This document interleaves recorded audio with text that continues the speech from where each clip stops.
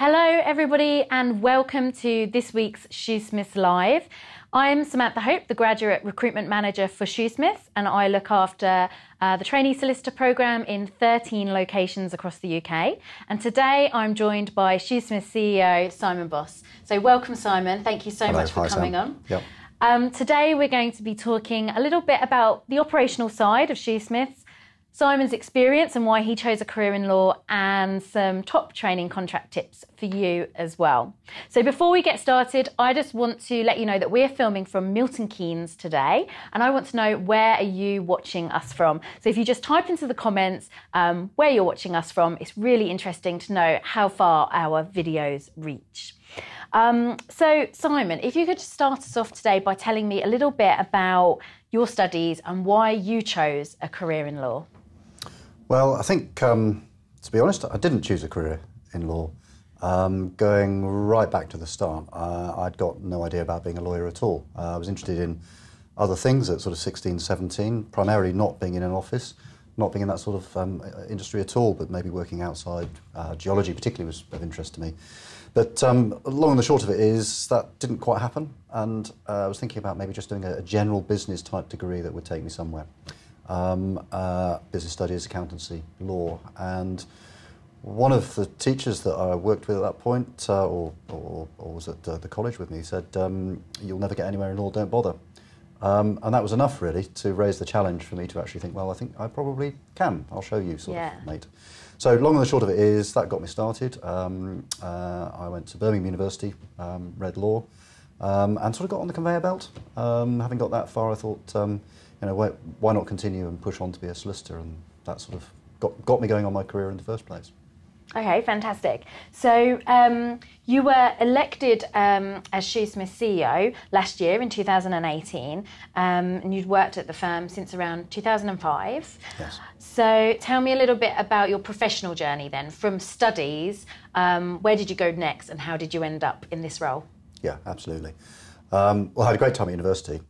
Birmingham University was really good. If I'm honest, I didn't really get law or enjoy it particularly at university. It came alive a little bit later. So I did law, did finals at Guildford, and then had I was going to say a training contract, but actually training contracts didn't exist then. Article clerk, I was one of those, back in the mid-80s with a firm called Edge & Ellison.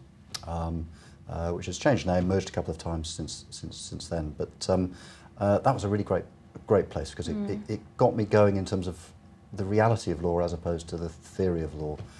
My first seat was in the tax team, tax, wills and probate, and my training principal, I think quickly worked out that I probably wasn't going to be the greatest tax lawyer ever, so it got me working in wills and probate, and I started doing a bit of real estate, which is actually where I ended up focusing ultimately, and realised that actually you follow a process, get stuck into actually applying some of your land law, and actually transactions happen. Assets turn into cash and reverse. That brought it alive for me, that sort of beginning to transact style. So that got me going. I qualified a couple of years later. Interestingly, compared to today, a much broader brief in terms of type of work. And maybe a challenge for today is maybe we specialise too early. People are forced down routes that are perhaps a little bit too narrow, too early in their careers, but I was able then to do a broad range of banking, some recoveries work, some real estate work, some commercial work for 2 or 3 years before I began to narrow down more on real estate. But that got me going. So first firm Edge Ellison for 14, 15 years, worked my way through. Moved in 2001 to Eversheds for 4 or so years, and then joined Shoosmiths in 2005. Yeah. And what about your career journey at Shoosmiths then? So you started off, I think you had a really big part to play in the development of the Birmingham office, and then where did it go from there? Well, I had a part to play, but there were many people that actually played part of that story. Shoosmiths decided to push out from some of its sort of traditional homes, really about sort of 2002, 2003, and Birmingham was the first version of that. So when I joined Birmingham in 2005, there were a number of partners, about 20 people in total, and a core strength in real estate. So that seemed to be like a really natural place for me to start. Some of the partners that got in then had got a very good reputation in real estate. So teaming up with those and moving that on was great. A couple of years in, I headed up the real estate team in Birmingham. It's been a fantastic journey for me. Shoosmiths has been great. It allowed me then to sort of grow and develop some of my national experience, and a few years later I joined the Partnership Council, which is our elected strategy partner body. A few years after that I became the national head of real estate, and then last year the CEO opportunity arose, and again that's all come about. So yeah, Shoosmiths has been just fantastic, really good. So for many law firms that our viewers will be researching, the firm has a managing partner. So how does Shoosmiths structure differ in that we have you as a CEO? I think to an extent that the terms are interchangeable. If I think all the way back to my first firm, they had a managing partner who was absolutely fantastic at his job. He'd probably be called the CEO today. I think the terms are essentially interchangeable. Maybe it's a bit more corporate speak, albeit Shoosmiths is still very much a traditional partnership and really values that and the culture that particular brings. But so like a managing partner, my role is to help set and refine and develop the strategy, but also to ensure that the firm is delivering its strategy. So that we're actually investing and growing the areas that we want to, that our partners and that all of our team, from top to bottom, have the resources that they need to get on and do what they've got to do, and that we're looking around one or two corners, doing some things perhaps differently, perhaps one or two things we haven't done before, but beginning to sort of shape and develop the businesses as the world moves around us, that we're actually all part of moving the whole thing forward. So ultimately, I put it another way, in the end, the buck stops somewhere. That's perhaps slightly negative, I don't know, but in the end it does, and that has to be with the CEO, I think, and that's right. Okay, so coming in to the CEO role, excuse me, so when you come into any brand new role, you come in with fresh eyes, so you tell me a little bit about where the firm is going, what is the strategy for Shoosmiths? Sure. Well, coincidentally, coming into the role pretty much exactly timed with actually our next strategic period, so 2019 to 2022. So really pushing on our UK focus. We're not planning to open offices around the world, but really focusing on UK business of the highest quality, highest calibre, but also looking at the client experience and really ensuring that we are doing everything across our team. Everyone in Shoosmiths is doing the best to deliver the best client experience, the best client service that we possibly can. Not just the lawyers, including the lawyers, but actually everyone's really focused on that. Within that, growth remains a real opportunity for us as a firm. There are some markets we've been in for many years, some locations we've been in for many years, equally others that are relatively fresh and new. So there's real, I think, use that word again, opportunity for us to actually attract talent, attract new business across the UK where we haven't been before, but also refine our skill sets. We're really strong in some areas, and in other areas, again, there's room for growth. Some of that is quite niche, some of it is less niche. Our real estate team is a bit bigger than our corporate team, so we're actually just looking to rebalance that a little bit and really push on in terms of our corporate exposure. Push on in terms of some of our major corporate PLC relationships and develop not just the relationships we've got with those, but actually areas in those businesses that we haven't got. And then if you come back to locations, London is relatively new for us, so that would be one that I would expect us to grow in the next few years. But equally, if you go further north, Leeds relatively new, Scotland, Edinburgh we've been for a few years, but Glasgow is new. Belfast also relatively new for us, so the whole Northern Ireland thing. But I'm not letting anyone off the hook, because locations that are bigger and better developed, you might say, in terms of size, so Birmingham, Manchester, here in Milton Keynes, and others. There's work for us to do everywhere. I think that UK focus just means that we have set a limit to what we're trying to do in one sense. So we're not spreading ourselves too thin. And I think whilst our competitors around us have their own strategies, and many of them are developing global and international strategies, and are investing down that. And that's perfectly valid, that's a good place to go, but it's just not where we're going.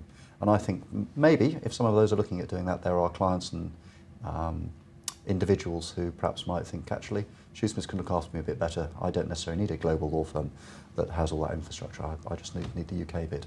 But maybe just one last thing, in terms of fresh eyes, international work. We do international work. We just do it off the UK platform. So I'd expect our international work that we do with either other law firms or other global entities. Will continue to grow and be a major part of what we're doing off the UK platform. Yeah, and that's definitely something that people might not realise that we do at Shoosmiths is international work. And actually we've got a couple of international secondments, one which are a trainee and a qualified solicitor. They're in Japan at the moment. So that's an amazing opportunity that you wouldn't normally expect perhaps to get from a UK-based law firm. Yeah, absolutely. We've also got a team out in Dubai right now. Yeah. With a range of juniors through to some of our most senior partners working on a heavyweight piece of litigation. There's nothing wrong with having offices in all the major cities in the UK, but that doesn't prevent you doing international work if you haven't. Yeah. It's, in the end, just working with the clients and building the client relationships, whether the client's here in the UK or sitting in an office in New York or Hong Kong, it doesn't matter. Yeah, I think one of our first year trainee solicitors who only joined the firm a couple of weeks ago is out in Dubai with that team. So an amazing opportunity, first few weeks into the job. Yeah. So guys who are watching, you can tag a colleague or a friend in this post if you think they should be watching this video right now. And you can ask your questions. So you can just type those into the comments and ask your questions to us and we will answer those for you. We've had a couple of questions that have already come in via Instagram. So the first one that I'm going to ask Simon is from DDXXPP, and they want to know, what did you find difficult as a junior lawyer and why? I thought it was a great question because the answer is loads, absolutely loads. If I go right back to basics, I can think of arriving day one, being sat in a room with another trainee, and there's a phone in front of you, and no one's showing you how to work the phone. You know, it rings. How do you transfer a call? So some really basic stuff that probably is as true today as it was then. That if no one actually shows you how to do the basic stuff, how on earth do you sort of pick it up through osmosis? Well, possibly, and of course you can ask. Yeah, other things I found difficult, I guess, was sort of early on not being afraid, not just to ask questions, but also to say you don't know. It doesn't come naturally. Either if, I don't know, you're a little bit competitive or that you've done well academically, to actually say, actually, I don't know the answer to that is quite, it can be quite a test. And actually, there's nothing wrong with saying that to a client. I don't know the answer to that, but I know someone who does, or I can do something with it, I can take it somewhere. There needs to be that sort of answer. You can't leave someone hanging in limbo, as it were. But yeah, being able to show your own frailty, and actually also, I suppose, being yourself. It doesn't always feel natural to be natural, but actually that really builds relationships and people get to know you much more quickly, and that's great in an organisation. It's great reaching out to other intermediaries and, of course, client side. People work with people in the end. It's almost so cliched to say be yourself, and we say it all the time when we're talking about careers advice or coming to an assessment centre or an interview. Try and be yourself, because that's the only thing you have that's really unique. And it always sounds so cheesy, but it is true that it's a people business as well, isn't it? We're selling services and people relationships. Yeah, absolutely. Of course, brand matters because that creates perception. Structure and infrastructure matters because you can't do what you've got to do without the stuff that sits behind you. But actually, in the end, whether it's working as a team in an organisation, a team that's across a number of organisations on a particular project, it's all about that people interaction, and that's just how you get on with people. Yeah. And guess what? You know, just as being as natural as you possibly can, and it'll be more enjoyable, of course, and actually you'll get much more from it. Sounds so simple when you put it like that. Yeah, maybe. Okay, so let's have a look at some more of these questions that we've got in here. So we've talked a little bit about your role and how you came to work at Shoosmiths and how you developed into the CEO role. We've talked a little bit about the strategy and where we see the firm going. So I just want to move to something slightly different, but something that I think you're quite passionate about and that we're, as a firm, have been focused on for a little while, but we're going to be driving more change in the area, and that's social mobility. Yeah. So, and that's all about really creating opportunities for those who might find it hard to access a career in law. People still see a career in law as being perhaps an elitist kind of subject to access or career. So can you tell me a little bit more about why you think it's important that we widen that access? Yeah. If I can put that in some context first, and then perhaps answer that specifically. I think it's really important that people engage with the question, why do I come to work and what do I get out of it? There has to be, I think, a more meaningful reality to work, or a deeper purpose than a pure transaction. That's my role, those are my hours, that's what I get paid, this is the training that go with it. Yeah, of course those are all the building blocks, but actually if there's not a greater emotional engagement with what gets me out of bed in the morning and what charges me, and actually what difference am I making, either today or over a period of time, I think those are all really important questions. And I think to a greater or lesser extent, questions that businesses are increasingly focusing on. So within that, there are a whole load of things that then can and should go on. So, what is business doing around climate change? I think that's a really important question. And actually, if a business can feel it's beginning to make a difference in that, then does that begin to satisfy that need to feel your organisation is properly plugged in? So, social mobility. As an industry, I don't think law has the greatest record. Whether reality, and I think there's a bit of that, and whether perception, there's a bit of that. I think those that aren't naturally exposed to either professional service background or indeed law, how do you ever realise that your talent, and talent can come from anywhere, might actually work in that environment? How do you feel, and how are you supporting getting over an assumption that actually it's not for me because my background, socio-economic, my face doesn't fit, or just I perhaps haven't quite got the confidence to go there. So I think there's a huge amount to do that I think is really, really important in terms of part of in a way, our purpose here, which is about allowing people to thrive. Whatever your skill set, whether as a lawyer or indeed, this isn't necessarily just about lawyers. More than half our people are not lawyers here. There's a whole infrastructure from IT to the whole piece where you need talent. And I think if you're in a particular place at a moment in time and feeling you can't get that talent out, then I think as an organisation, like us, you should be thinking about how you can reach out and open people's minds to actually that they can thrive. In fact, maybe the opposite to my experience when someone told me you couldn't do law. Reverse that round and actually have someone saying, absolutely you can, and this is how you do it, these are the things you need to think about. Yeah, and I think we've just given the advice to be yourself, but it's creating that environment where Shoosmiths or any other business is enabling people to be themselves without judgment and without considering that their accent doesn't fit into the office. Yes. Yeah. So absolutely. So it sort of begs the question: what are we doing? Well, quite a lot, but we need to do more in the social mobility space. I work in schools and colleges. I work with things like apprenticeships. I work in terms of recruitment through the graduate recruitment program. All of these things, I think, should be playing to opening people's minds to the possibility of what they potentially could achieve.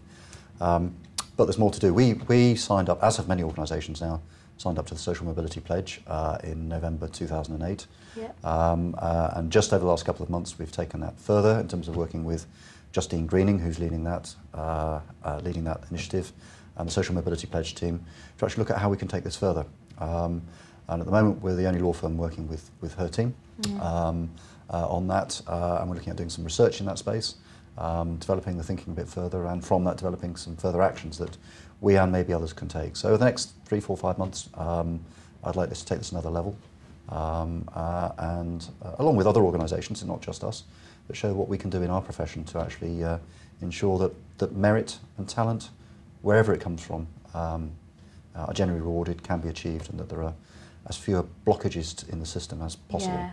I think our viewers will be so reassured to hear you saying that and agreeing that talent can come from anywhere, because it's something that we talk about a lot in the graduate recruitment team, and it's very easy to hear it from us when we're kind of client facing to the candidates who are applying, but to hear it from the top, I think, is so reassuring and important that message is right through our whole firm. It's the right thing to do. It's the right thing to do sort of ethically, morally.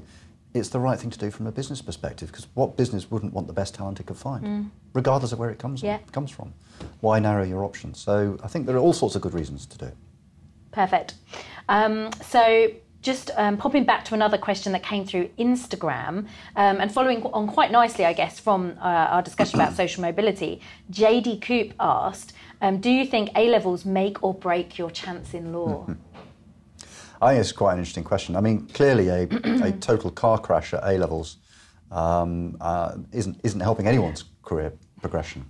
But I think it's really important that, again, sort of maybe playing off the social mobility piece to an extent, that organisations are very careful about not inadvertently creating an elitist approach because they set artificially high entry levels, be that through expected grades from A-level, be that through anticipated degree results.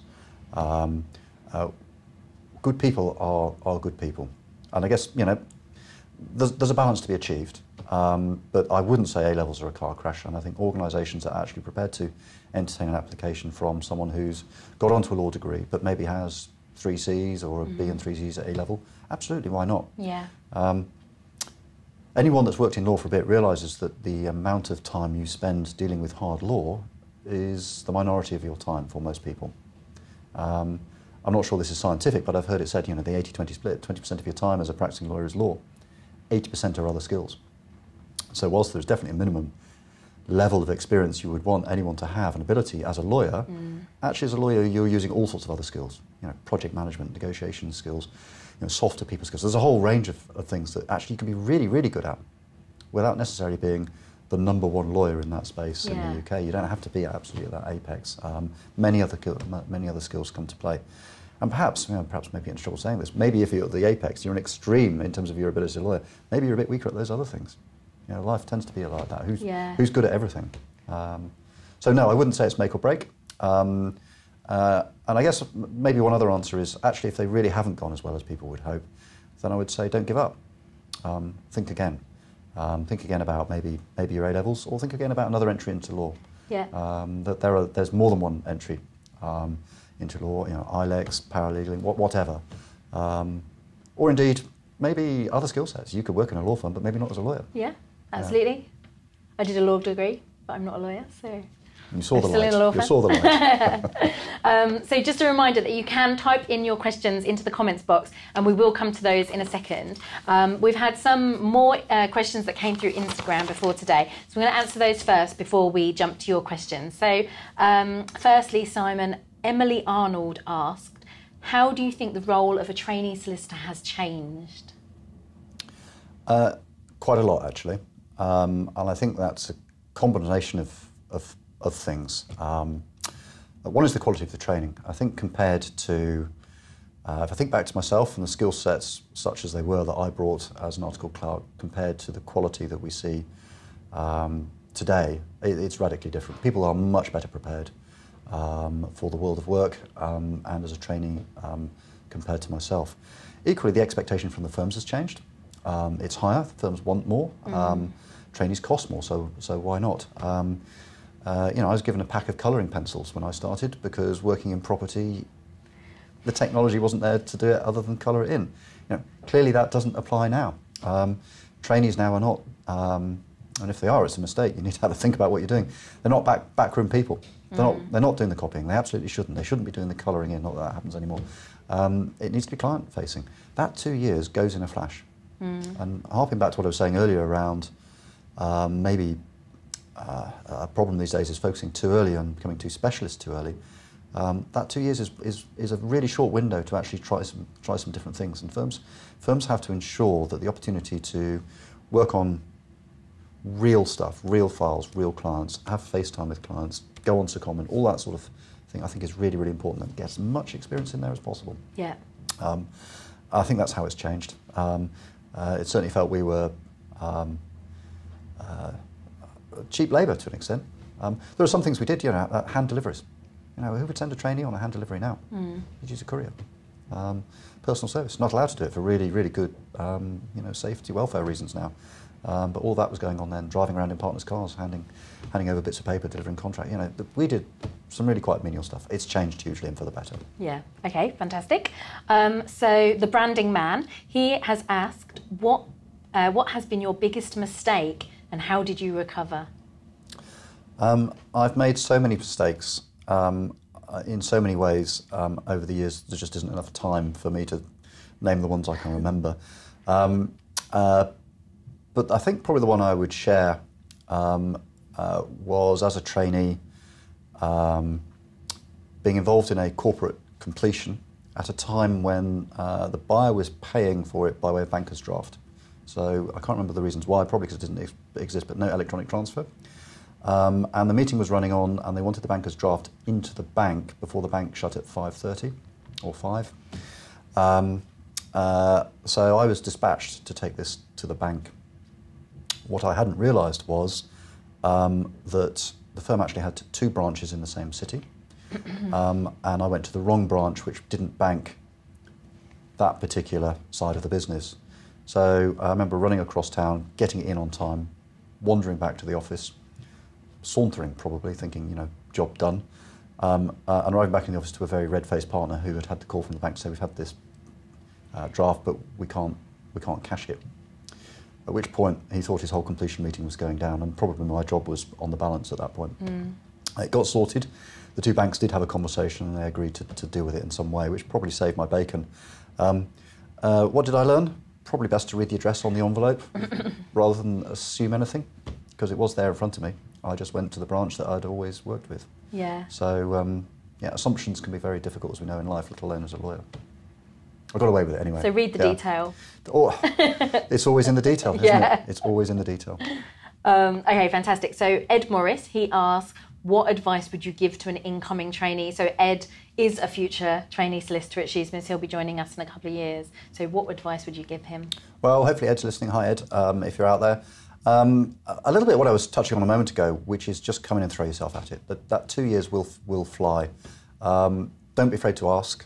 Not just about things you're unsure about, but actually if you want to experience something, if you want to see something, if you're in a particular team and there's an area of what that team does, ask whether you can have exposure to that. There will undoubtedly be secondment opportunities. If you're interested in that, ask. The way I describe it, and it's a bit corny in a way, but just be a sponge. It's an opportunity just to soak up as much information around the areas, the types of client, the types of work over those 2 years, and just help form a view as to what direction you want to go in on qualification, after qualification. If I could change it, I would keep a breadth of work going after qualification for a couple of years to allow people to continue to build their skill sets. Being a real estate lawyer but understanding more about how corporate transaction work is, I'll take one example, is extremely useful. Yeah. Or how insolvency works is extremely useful, and actually seeing how that works in greater deal in practice. You might not get all of that as a training contract. However, those 2 years is what we've got at the moment, so just immerse yourself in it and enjoy it, because it's a fantastic time. Yep, okay. We've got a question from La Lakin, who wants to know what makes Shoosmiths unique. That's a really interesting question, a really good question, because actually what does differentiate law firms? And you can point to differences. You can point to big global law firms, you can point to high street law firms. There are undoubtedly some differences, but equally you put law firms of a similar type, similar nature, and actually what makes them different. And it's a slightly more difficult question to answer, so in that sense it's a good question. In relation to Shoosmiths, and it's true, but you might say predictable, it's all about the people. You can invest in your IT infrastructure, and of course you must, but does that differentiate you? In the end, probably no. You can invest in the sort of the physicality of the brand, but in the end, does that differentiate you? In the end, no. You can talk about values and your culture, but it's in the end, it comes back to people, and it's about actions, not about words. It's about how those people work together, how they behave, how they collaborate, how they work with their clients, how they spend time understanding what their clients are really about. No client is ever the same. And really tailoring their thinking to what that client's particular needs are. Working with colleagues. Asking for help and giving help. I mean, these are really, really important things and really basic things, but of course, no firm, I think, will achieve its potential if actually it's a bunch of individuals all pursuing their own objectives. It is the collective. So what makes Shoosmiths unique? I think it's the way we do that. The culture, the values, they're the foundations that this firm has been built on for many, many years, way before my time. But it's what attracted me here back in 2005. It's what's attracted, I think, all of the partners here, without fail. And almost everyone I can think of here. I can't think of anyone that isn't here because actually the way we are, the way we work, the way we support each other, that sort of collaboration thing, and that sort of what that brings in terms of good business sense, that collective clever. Yeah. The power that actually the team has over the individual, and I think our clients really get that. Yeah, and I think on law firm websites, especially on the graduate recruitment pages, similar law firms all describe themselves in similar ways, that we have an approachable partnership, and that you'll get great client contact early on, and great responsibility. So it's very difficult for viewers to really differentiate between the law firms when we all say a very similar thing. So that's why I definitely advise trying to get into an insight evening or a work experience placement, or watching these videos to feel a bit more of that culture and understand a bit more about whether their values align with you. I spend a significant amount of my time looking at partner recruitment. And Peter, our chairman, and myself, each of us meets every potential partner recruit. All the usual sort of good business stuff, but actually also to sign off on the values piece. That individual will be a good fit for Shoosmiths, and will work in terms of our values. And actually what I hear in return is from all of those partners over all of the years that we've done this now, is that I hear it from one partner and I go and see the next one, and I hear it and I see it and experience the same type of messages. And at each next conversation I expect to sort of the true face of the organisation to show, but I only ever hear what I hear in the first one. It's replicated and repeated. It is consistent across this business. That's not something you can buy. It's created through many, many years of building that culture and that feel. It can't be quickly replicated, and to that extent, to come back to the question, that's why it's unique. Yeah. Okay, thank you. So we've got, let's see, Lydia Rose Linda Aspinall, very long name here. She would like to know, have you ever experienced the feeling of imposter syndrome, and how did you overcome it? Who hasn't felt an imposter syndrome at some time? Who hasn't had that little voice nagging at the back of the head saying, I'm not quite sure how I ended up here? If I was being completely honest, I've got one of those now. How did I end up here? Come back to what I said earlier on. I wasn't even sure whether I wanted to be a lawyer. I think everyone experiences some doubt, if you want to put it in a different sense, as to why they're doing. I guess there are degrees, and I acknowledge that. And for some people, this can be really serious. And they should look for help on that, from people around them, from people they trust, maybe professional help, I don't know, at the most serious end. But for most people, it's just part of your inner confidence, and we all perhaps go from days when we're slightly more confident and slightly less confident. What I'd say is actually acknowledge the voice and then just get on with it. Get to the edge and step off. How bad can it be? And actually echoing something I said earlier, if you need help, ask. Yeah. I've certainly through my career been helped hugely by many people along the way. And you'll be surprised when you ask for help how willing people are, especially if you help in return. If you've helped someone along the way, that'll be understood, it'll be seen by others, and you'll find that actually people will come to your help when you need a bit of help on something. So that interaction, but yeah, everyone gets a bit of self-doubt once in a while. It's not the worst in the world. Maybe it motivates you to try a bit harder or do a bit better. Okay. Thank you. That's been really insightful. Thank you. So just a reminder, if you want to ask a question, type it into the comments now and we will get to those in a second. But while you're typing your questions, I'm going to ask Simon, do you have any questions for me? Yeah, I've got a couple of really tricky questions for you, a couple of bouncers. So I was thinking about this subject and my own experience. And I was wondering, what is it that trainees want to know today, the current generation of trainees, compared to the sort of questions they were asking 5, certainly 10 years ago? How has the sort of the expectation changed in that sense? Yeah, so I think the amount of, or the ability to research into law firms online now, and the encouragement to, the encouragement to get out to events and law fairs and understand a bit more about law firms and the culture, means that people are a bit more switched on. It's highly competitive. So the questions that are coming through are quite in depth. But what we've really noticed is that people want to know, they can see themselves in the firm, they're picturing that ahead of the time and really trying to understand how they will fit into the daily life. So asking questions about more about the working environment, having already thought about, okay, this is the type of law firm I want to work for, this is the type of work, and I understand I'll get this salary. They know all of that from the research they've done, so then they're actually picturing themselves in the business. And I think you touched on climate change being something that people value within a business now, to feel like they're doing something good. And that's the type of questions that we're being asked about.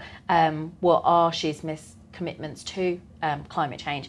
What are they to being a sustainable business? What are we doing to recycle or reuse, reduce?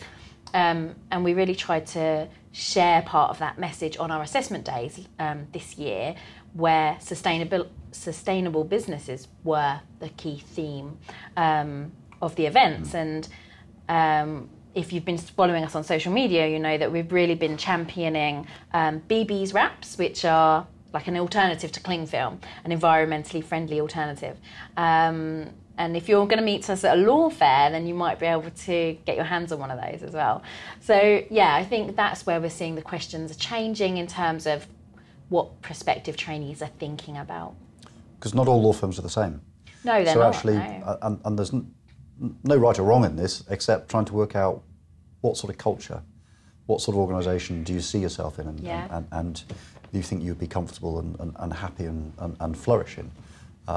So I guess what I'd be asking now, which I absolutely didn't ask 35 years ago, will be around that. Questions when I was coming through were more around quality of the training and what I was going to get paid, because none of that was visible. Yeah. So the sort of the visibility you talk to, I think, has changed. So it takes it to another level. The other question I was wandering around is something else that we are working really hard on. I don't think we're in a bad place on it overall, but we've definitely got work to do, which is around gender and diversity. And I wondered whether you had any views around really driving the gender debate and actually tackling it in a way that perhaps is more aggressive than it has been tackled already, is around quotas. And whether organisations should begin to look to set quotas for things like gender to encourage greater change. Yeah, so I think it's something that's been in the news a lot recently, certainly in the past year to 2 years, with the gender pay gap information that firms had to share. I think that it is fantastic to have a target, to have a goal and something that we are aiming to reach. But I think that's got to be backed up with a plan for how we get there. So I read a lot about a business wants to reach 33% female partnership, for example, but there's no information on how they will reach that target. And I think that would be really, that should always be underpinning that statement. So I think it is great to have a target to reach, yeah. I think I've got there in the end. I had some initial reservations, because why would you want to suggest there was anyone in their position other than because they were worth it, because they were good enough, or indeed that the best the business can find. But actually, having thought about it some more, there's also a piece around what gets measured gets done. And if you look at the sort of the bright light that was shone on gender pay gap, and this isn't about law firms particularly, but the response from business to actually being held up and being much more accountable to that, it's driving change.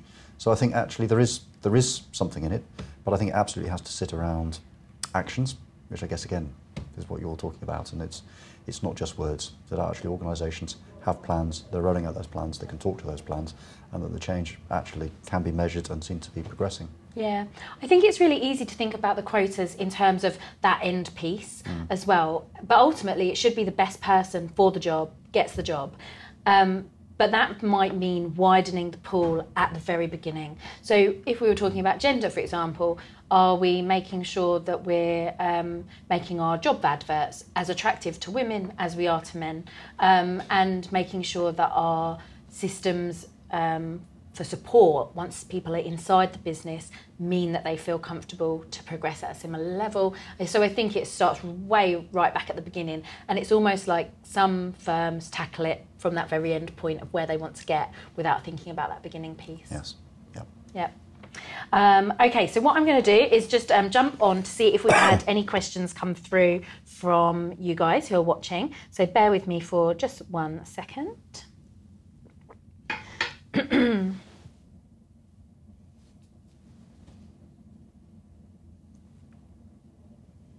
There's always a little bit of delay in the questions coming up, and the way that Facebook publishes our video. So we are live, but there's usually about a 30-second delay, so just bear with me.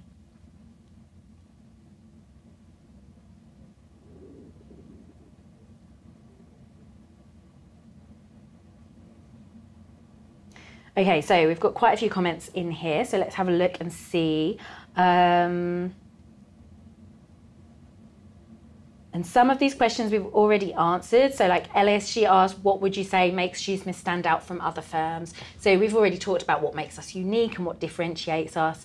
Andy Waller, he says, most firms want a 2-1 degree. Can you reassure people with a 2-2? Yeah, I can. I don't think degrees themselves necessarily are the ultimate limit. Why would you set 2-1 as an automatic standard? I think just like why would you restrict yourself to a small number of universities? My view is through our selection process, we will find the best people that actually suit the skill sets that we're looking for. I have a 2-2. I would feel slightly hypocritical sitting here saying, actually, that's not good enough. So, no, I would absolutely not set the benchmark there. Yeah. It's about the individual and their rounded skill sets, not just about their academic achievement. Yeah, and just to reassure you that at Shoosmiths, we don't have a minimum degree level to apply for a training contract. So if you've got a 2-2 or a pass, then you can still apply. So, yeah, you should be reassured that that's absolutely fine. Amiral, he asks, what would you say is the best way for somebody to get their foot in the door for a firm like Shoosmiths, even if they don't have very much work experience? I think come and see us. Come and see us on our open days. Come and see us in the colleges if you can. If you can't do that, contact us in some other way. Drop me an email. Do something, and we can pick that up. I think in terms of the foot through the door itself is around work experience.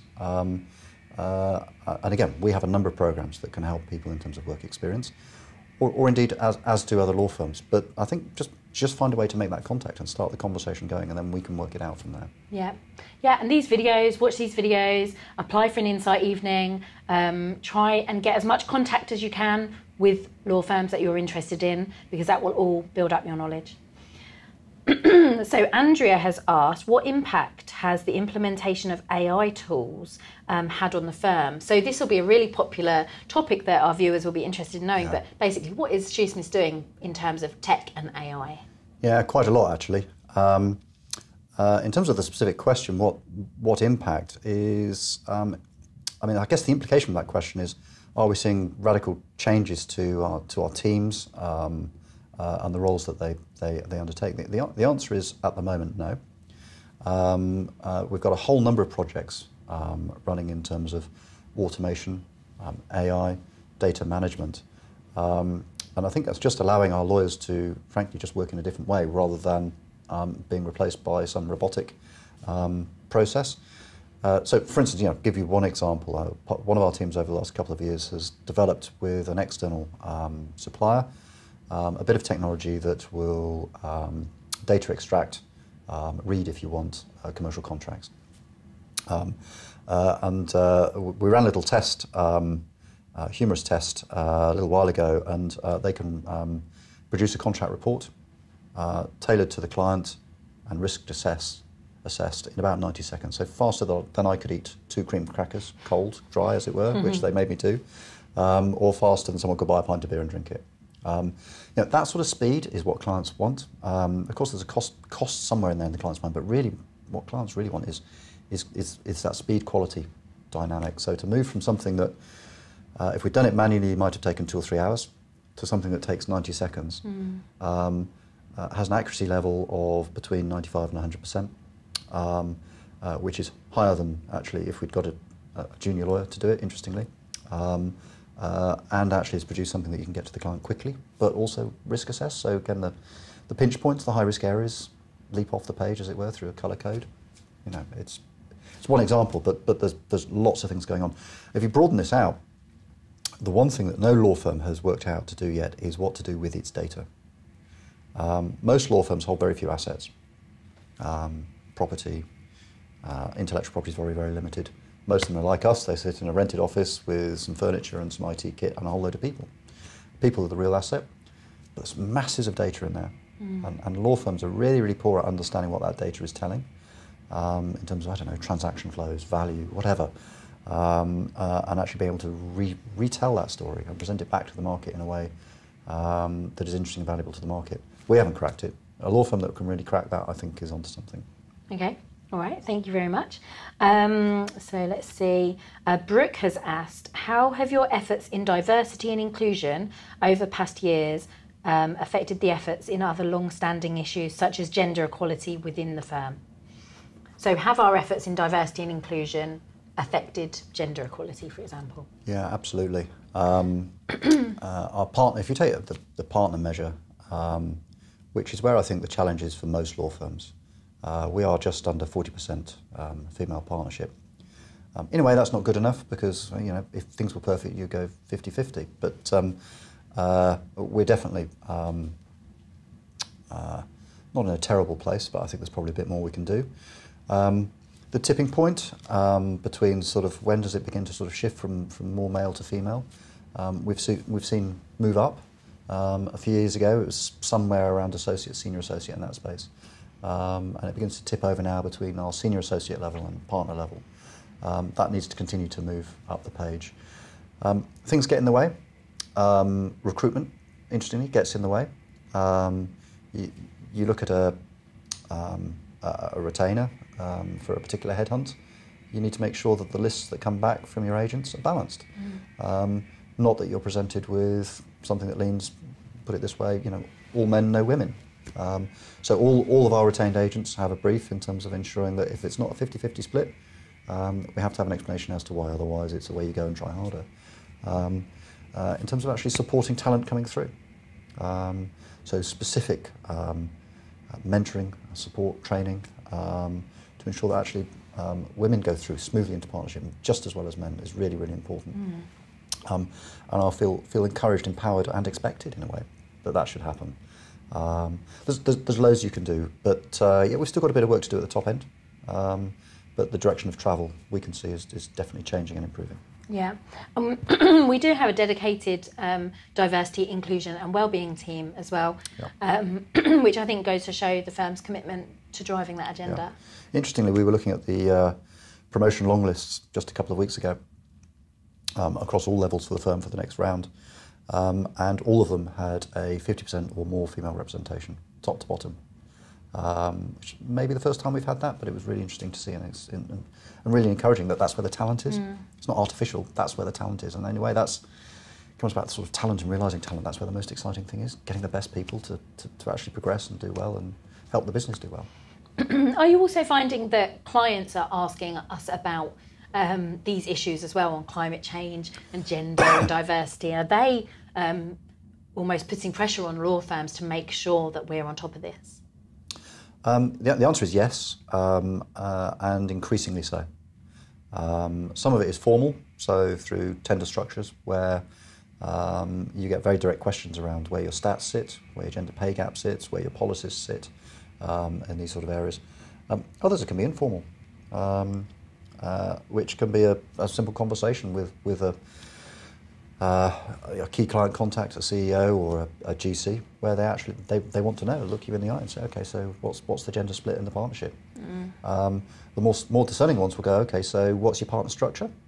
Okay, so you've got 3 levels within your partnership. What's your gender split in each level? So some will push you quite hard, and quite rightly so.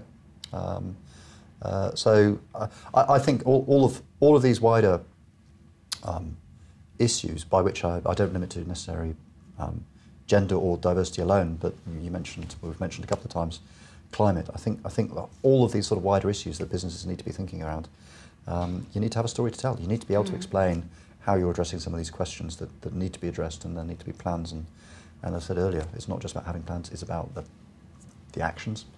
And talk about actually some of the things you've done to make change. Okay. So I think that brings us to the end of most of our questions, but I'd like to finish really on you sharing your top tip for candidates who are about to apply for an insight evening or a training contract. what is your top piece of advice for them? Do your research. As we said earlier, there's lots of information. Do your research. In terms of coming onto the selection programs, it's unhelpful in a way, but because it's easy said and perhaps harder to do in those environments. But genuinely be yourself. Be as relaxed as you can. I would say this, wouldn't I? But if you're in the right organisation with the right sort of selection process, it will help you through it. It will support you, and it will allow you to show who you are and what your true talents are. If you feel there's a selection process is more about barriers and challenges rather than enabling people to shine, then maybe that's not the firm for you. But yeah, do your research, be yourself, and give it your all. Yeah. You've got nothing to lose. Perfect. Thank you so much, Simon, for joining me on Shoosmiths Live today. Really Pleasure. appreciate it. Yep. I've got a bit of a froggy throat, sorry. So if you want us to share the Insight Evening application link, then just comment yes in the comments now, and we'll make sure we send you a direct message so you can apply for our Insight Evening. Our Insight Evening application is open right now, and the deadline is the 30th of November. Now, we hold an Insight Evening in every one of our locations where we recruit trainees, so it's a fantastic opportunity to really come into the office, meet our people, hear some of our partners talking about their experience, spend some time networking, go build up your commercial awareness, and just really great to see that office environment. So please do apply for an Insight Evening if you want to learn a little bit more about Shoosmiths. I'm certain your advice is going to be really appreciated by all of our viewers. We are live again on Wednesday the 9th of October, where I'll be talking to some of our trainees about different areas of law. So if you want to add a reminder to your diary for that, you can just hit events on Facebook and you'll see all of our future Facebook Live videos on there. If you've got any more questions, then you can email us at joinus@shoosmiths.co.uk, or of course type them into this comments box. We will still respond to these after the live video. Once again, Simon, thank you so much. Thank you very much. Thanks for watching. I've just had coffee with the CEO.